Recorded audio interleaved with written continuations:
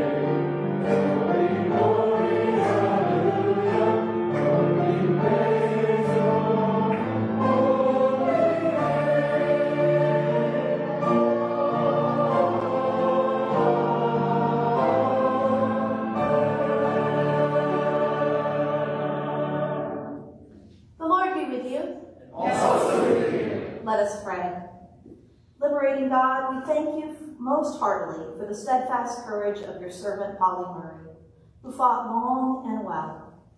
Unshackle us from bonds of prejudice and fear, so that we show forth your reconciling love and true freedom, which you revealed through your Son, our Savior, Jesus Christ, who lives and reigns with you and the Holy Spirit, one God, now and forever. Amen.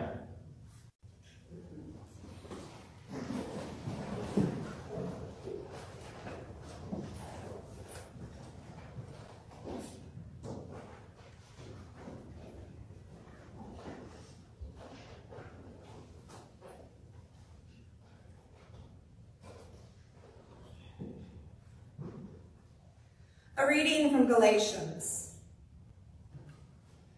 For in Christ Jesus you are all children of God through faith. As many of you as were baptized into Christ have clothed yourselves with Christ. There is no longer Jew or Greek.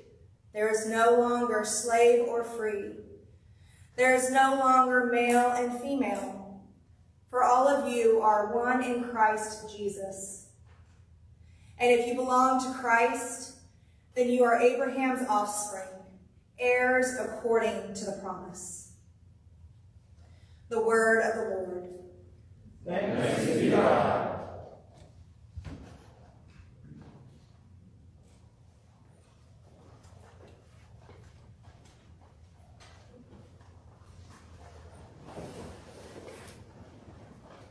Open my eyes, O Lord, that I may see the wonders of your love.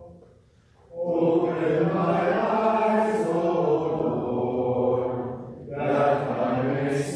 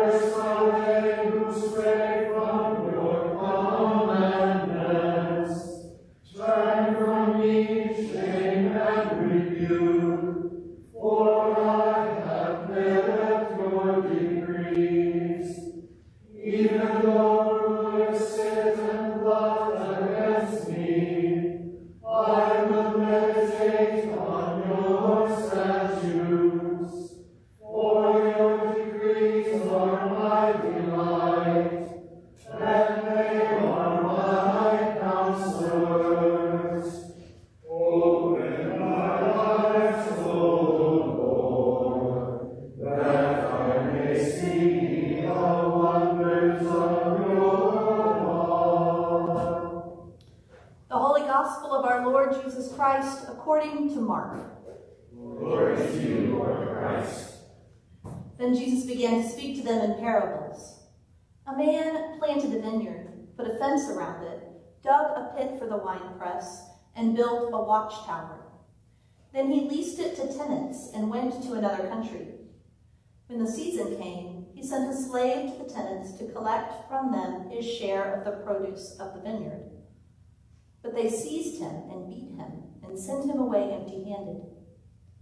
And again he sent another slave to them. This one they beat over the head and insulted. Then he sent another, and that one they killed. And so it was with many others. Some they beat, and others they killed. He still had one other, a beloved son. Finally he sent him to them, saying, "They will respect my son." But those tenants said to one another, "This is the heir. Come, let us kill him, and the inheritance will be ours." So they seized him, killed him, and threw him out of the vineyard. What then will the owner of the vineyard do? He will come and destroy the tenants and give the vineyard to others. Have you not read this scripture? The stone that the builders rejected has become the cornerstone. This was the Lord's doing, and it is amazing in our eyes. When they realized that he had told them this parable against them, they wanted to arrest him, but they feared the crowd, so they left him and went away. The Gospel of the Lord. Praise to you, Lord Christ.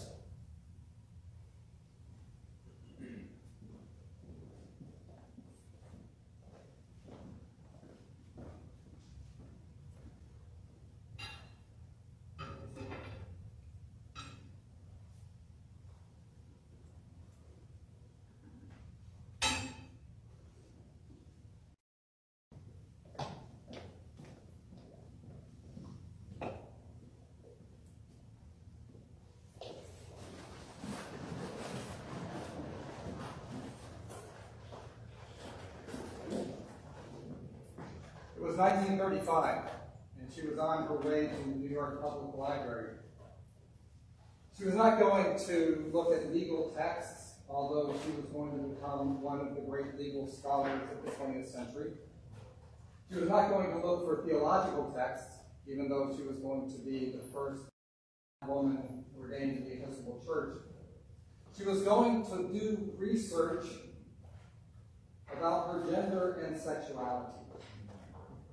Holly Murray was trying to understand herself, and as a budding scholar, she decided the library was the place to go. Her sexual orientation was toward other women, and her gender identity, as far as she could tell, was male. At that point, there was not a lot of to or find a community of conversation for others who were experiencing these same things. Holly Murray did not write about this in her memoir. She gives one paragraph to her love life, and her sexual orientation and gender identity, again, she wouldn't have even had those categories, were not discussed at all. But in her letters and journals that have now come down for biography about and discussed and make sense of, we read a lot about her struggle. In her journal, she describes herself as a boy-girl, which is what her Aunt Pauline called her, and which she just took up as her own description. She described herself as in between male and female. And then, trying to find the right language, she says, maybe she has a male head and brain, question mark, female-ish body, mixed emotional characteristics, borderline marginal type. She describes one of nature's experiences, a girl who should have been a boy. Using some of the scientific language of her day, she says, perhaps she is a pseudo-hermaphrodite with secreted male genitals. She went in to have her appendix removed, and when she did so, she took the opportunity to ask the doctor, while you're in there, see if there are male genitals inside me. She described her experience of this as producing inner conflicts and terrors. When she was 15 years old, she decided no longer to use the name she was given, Anna, and decided to try on some different names. First she thought Paul, and then perhaps Peter, and then Dude. She ended up with Polly, and that was the name she went by for the rest of her life.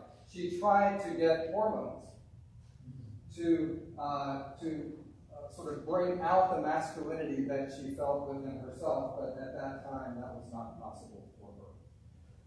So today we would describe this level of gender incongruity as transgender. Not language that would have been open to her at the time, so it's a bit anachronistic to try to go back and apply today's terms. But her description sounds a lot like what we would refer to with that term. And her description of inner conflicts and terrors sounds a lot like what we would call gender dysphoria. Today, we are more likely to see Caitlyn Jenner or Lorraine Cox gender identity.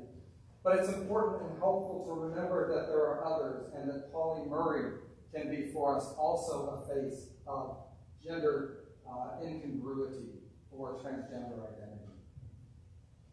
We rightly celebrate Polly Murray's work on behalf of civil rights, on behalf of women's rights. She was a trailblazing priest. But we can also celebrate the fact that she did these things even as she was trying to find comfort in her own skin.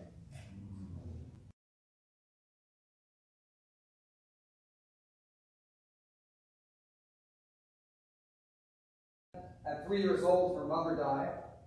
Her father didn't feel like he could take care of her, so she went to live with her Aunt Pauline in Durham, North Carolina, and began to attend St. Titus Episcopal Church. Her father was beaten to death in a racial incident when she was 12. And she and her Aunt Pauline then made a family. And she was a great student. She set her eyes on Columbia University, only to find that Columbia University did not accept women. And Barnard, the partner institution, was too expensive. She struggled again and again to find a place that would accept her. She, at one point, applied to Harvard and found out Harvard also did not accept women. She applied to UNC Chapel Hill and found out that UNC does not accept African Americans. One door after another was closed to her. She finally went to Howard University for her law degree, a place where her race was not an issue, but her was. And she was excluded and discriminated against as a woman among a student body in the law school that was entirely male and a faculty that was entirely male. She referred to this experience as an experience of Jane Crow. She did finally earn her law degree, and she became the first doctor of jurisprudence, the first African-American doctor of jurisprudence at Yale University. She had friendships and people she impacted profoundly. She was friends with Eleanor Roosevelt. Eleanor Roosevelt called her a firebrand. Her legal work impacted Thurgood Marshall, as well as Ruth Bader Ginsburg. Finally, she made her way through a profound law career to a place as a tenured professor at Brandeis University, only to discover at age 63 that she had a calling to the ministry. And true to Polly Murray's style, she was not going to be held back by the fact that her own Episcopal church did not ordain women. And so before the church ever ordained women, she took off and began seminary at General in New York. She did her studies without any sense of whether she would be able to be ordained. She completed her studies in 1976 at 66 years old. And on January 1st, 1977, the Episcopal Church ordained, the Episcopal Church for the first time made ordination of women a possibility. On January 8th of 1977, Polly Murray was ordained as the first African-American woman in the Episcopal Church. Holly Murray was in some ways the poster child of Galatians 3:28. There is no longer Jew or Greek, there is no longer slave or free, there is no longer male and female, for all of you are one in Christ Jesus. Now, Galatians 3:28 has to be understood in light of Galatians 3:27. This is a baptismal claim that Paul is making, right? In 3:27, he says, as many of you as were baptized into Christ have clothed yourself in Christ. Right? So the breaking down of these distinctions, the overthrowing of the principalities and powers of division and oppression, were a result of being baptized into Christ and clothing oneself in Christ. This was made real, was made true by God's grace. Right? These distinctions are overthrown. Jew, Gentile, slave, free, male, female. To the extent that these distinctions produce hierarchies and oppressions, these have been overthrown in Christ. That's true, and that's the work of God's grace. And for these things to become real on the ground involves our cooperating with God's grace. God makes it true. We cooperate to help make it real. And that's what Holly Murray's work was, to make real this reality that she knew to be true in her own baptismal life, that she knew to be true of the God who made her and came to be among us as Jesus. But there's that particular phrase, no longer male and female. Now, in one sense, this corresponded precisely to so much of the work that Holly Murray did. Working for the equality of the sexes, and this is where she worked closely with Ruth Bader Ginsburg. This was crucial work. And no longer male and female meant that men and women were going to be equal before the law. That there would be no discrimination on the basis of sex. Murray's own private life and her own experience of herself, there is no longer male and female, may well have meant something else. Or at least for those of us who read this now in light of what we've come to know about her through her journals and letters. What would that have meant? There is no longer male and female. Gregory of Nyssa reads this passage as a way of saying, in the eschaton there will be no gender. In heaven, gender will be gone, no longer male and female. We are all moving toward a gender. Now, Gregory's a minority voice on this, right? But this is his way of trying to make sense of what did that mean? No longer male and female. This must be some sort of eschatological transformation that's going to happen. But there are other ways of thinking of this short of an entirely agendered or non-gendered experience of the eschaton. In some way, no longer male and female does suggest that something of that division, something of that distinction, the same way that Jew and Gentile as a distinction was being broken down, the dividing wall of hostility was being broken down, somehow male and female, something about that division was being broken down. And maybe it was fundamentally the hierarchy and power that was being broken, but maybe it also had something to do with the many ways that we distinguish male and female in terms of what we can and can't do, in terms of how we can and cannot dress or present ourselves. Maybe something of that was also being broken down in Christ's work. And maybe in that way, Holly Murray's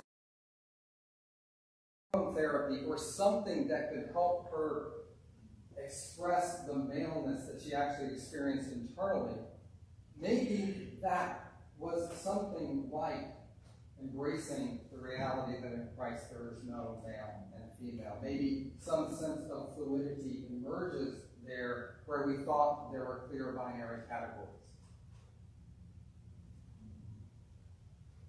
Holly Murray's public achievements are celebrated rightly, but her struggle with her gender identity and her sexual orientation are also part of her witness. On November 23rd, 2019, Dion Johnson became the first openly gay black man to be elected bishop in the Episcopal Church. And in an interview, he said, it was Pauli Murray who taught him, quote, to be who I am.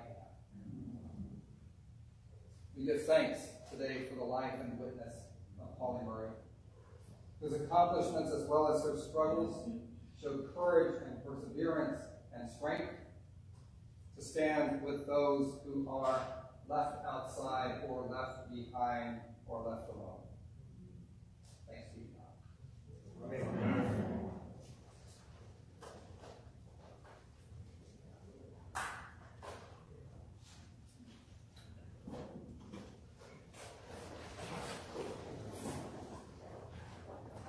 Let us pray for the church and for the world. Grant, Almighty God, that all who confess your name may be united in your truth, live together in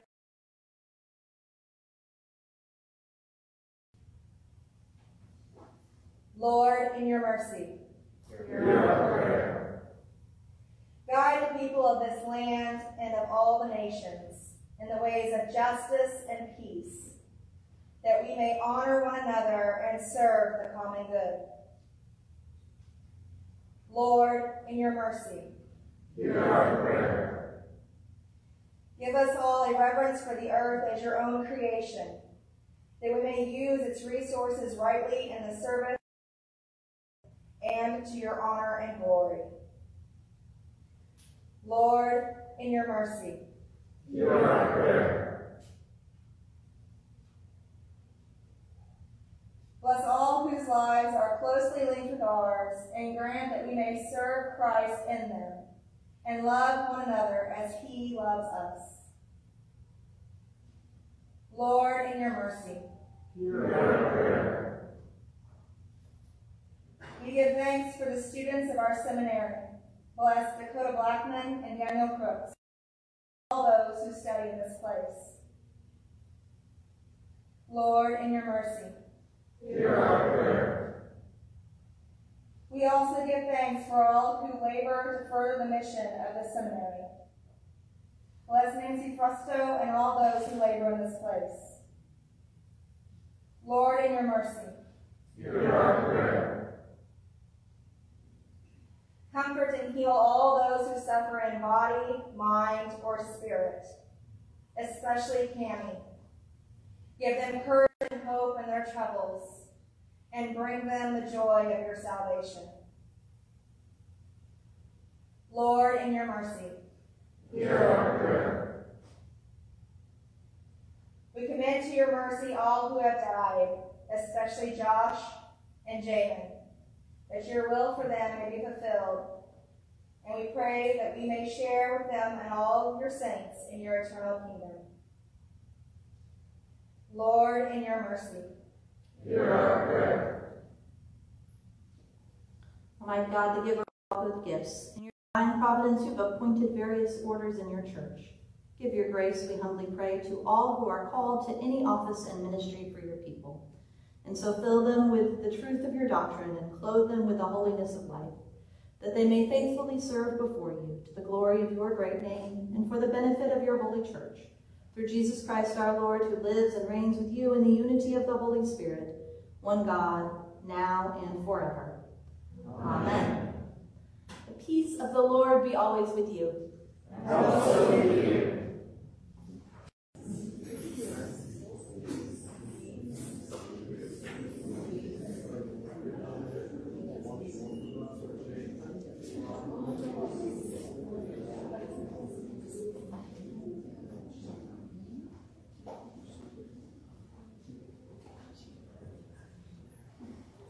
Walk in love as Christ loved us and gave himself for us, an offering and sacrifice to God.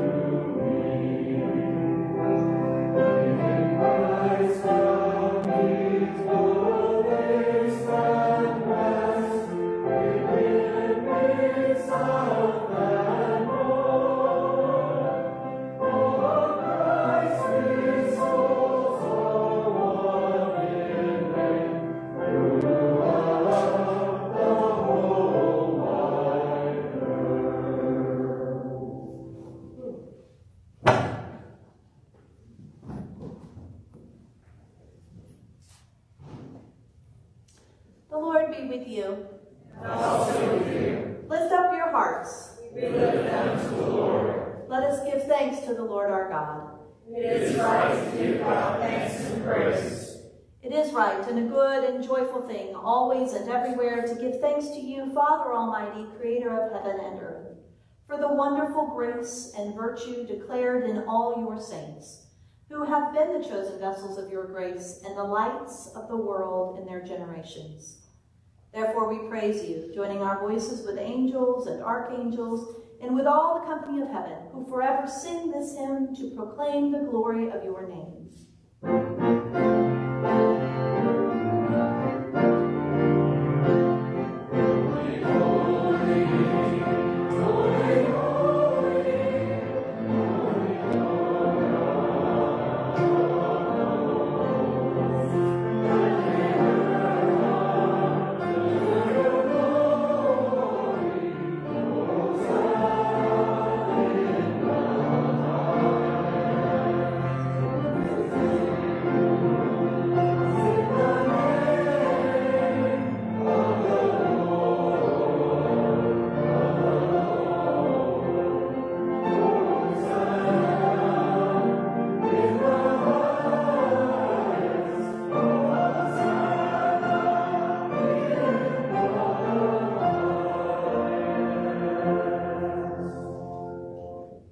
We give thanks to you, O God, for the goodness and love which you have made known to us in creation, and the calling of Israel to be your people, in your word spoken through the prophets, and above all in the word made flesh, Jesus, your Son. For in these last days you sent him to be incarnate from the Virgin Mary, to be the Savior and Redeemer of the world. In him you have delivered us from evil and made us worthy to stand before you. In him you have brought us out of error into truth, out of sin into righteousness, out of death into life. On the night before he died for us, our Lord Jesus Christ took bread. And when he had given thanks to you, he broke it and gave it to his disciples and said, "Take, eat. This is my body, which is given for you. Do this for the remembrance of me." After supper, he took the cup of wine. And when he had given thanks, he gave it to them and said, "Drink this, all of you. This is my blood of the new covenant, which is shed for you and for many for the forgiveness of sins. Whenever you drink it, do this for the remembrance of me." Therefore, according to his command, O Father, we remember his death, we proclaim his resurrection, we await his coming in glory.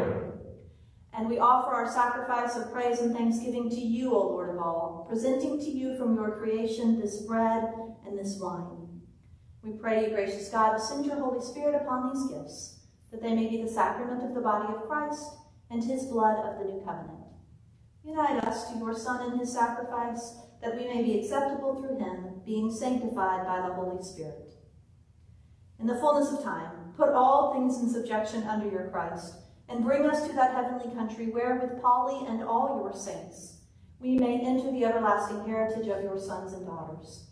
Through Jesus Christ our Lord, the firstborn of all creation, the head of the church, and the author of our salvation. By him and with him and in him, in the unity of the Holy Spirit, all honor and glory is yours, Almighty Father, now and forever. Amen. And now, as our Savior Christ has taught us, we are bold to say, Our Father, who art in heaven, hallowed be thy name. Thy kingdom come, thy will be done, on earth as it is in heaven. Give us this day our daily bread, and forgive us our trespasses, as we forgive those who trespass against us. And lead us not into temptation, but deliver us from evil. Thine is the kingdom, and the power, and the glory, forever and ever. Amen.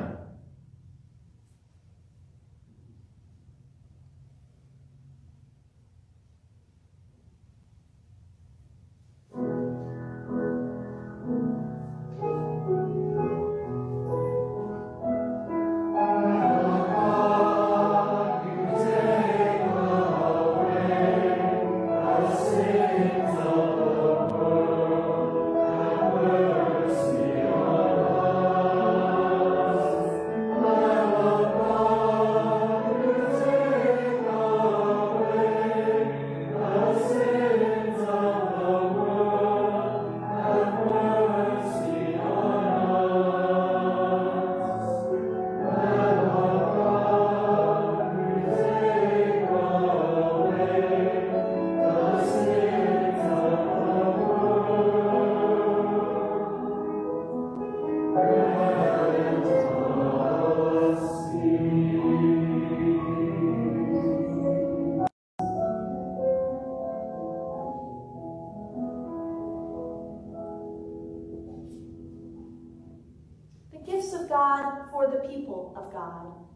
in remembrance that Christ died for you, and feed on it in your hearts by faith with thanksgiving.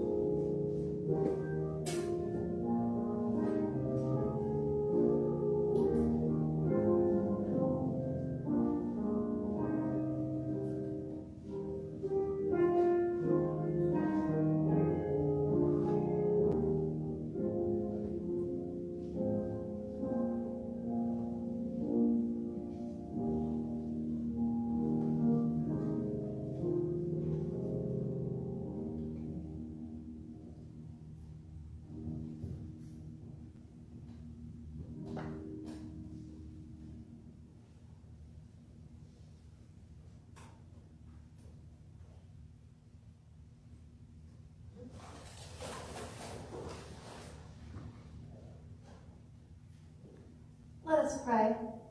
Eternal God, Heavenly Father, you have graciously accepted us as living members of your Son, our Savior, Jesus Christ.